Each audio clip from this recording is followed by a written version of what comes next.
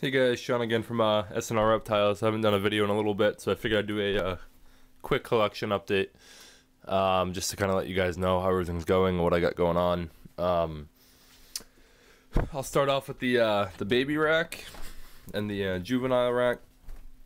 This first one here is a male normal that I bred out. This was a out of that last clutch I got. I have a video up if you guys haven't seen it. Definitely check that out as well. But that's my a male normal. I really like him because he's that really high black back, kind of a cool patterning. All four of the babies that I got out of this clutch all looked very different based off of coloring and then just morphs and stuff in general. That's a normal male there, really kind of pretty looking animal. Been a little tough for me to get them eating. But I'm going to be picking up some rat pups and stuff to kind of get that going a little bit as well.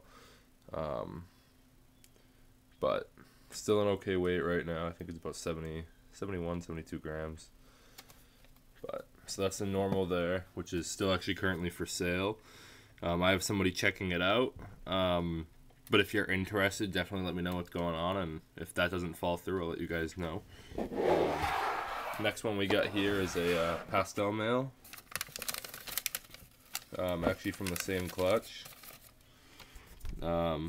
This one here, Tyler Shagnon, a buddy of mine that I work with, is actually interested in. Again, I need to get him some rat pups, kind of get him back on food. Hasn't really been eating as much as I'd like. But I'm going to be picking that up. I'll do some feeding videos and stuff too, just to get him on there. But I really like this guy here. Kind of high yellows, a lot of blushing down the back. Just an overall good looking, good demonstration of a pastel. Next one we got over here is a spider that actually again came from that same clutch. This guy's a little nippy at times, but spider that came from the same clutch. So I had a multi-sire clutch. It was a normal female bred to a pastel and a spider male. Really kind of a cool looking spider as well. I've had a couple compliments on the way that he looks. He's also currently actually for sale. I'm not going to put any pricing or anything on the video because that'll always change when they get bigger or if they're sold. And there's always prices aren't always set in stone, let's just say that. So you can always, if you're interested in him, worst case you send me a message. If it's not what I can do, then we can always work with you on stuff like that. This is also a male, if I didn't say it already. Been eating alright. You can see that he has that really strong head wobble. Doesn't affect the way that he eats or the way that he acts really at all. It's just a head wobble, which is very common with a lot of spiders. But overall, a really kind of cool high white on the sides, kind of limited pattern for a spider. It's kind of a really cool snake altogether. Then the last one out of that clutch was this one here, which is actually going to be one of my holdbacks. This here is the only female that I got out of the clutch, so not great odds on that level. But you can see a lot of those high pinks and a lot of high oranges. If you compare it to my other normal,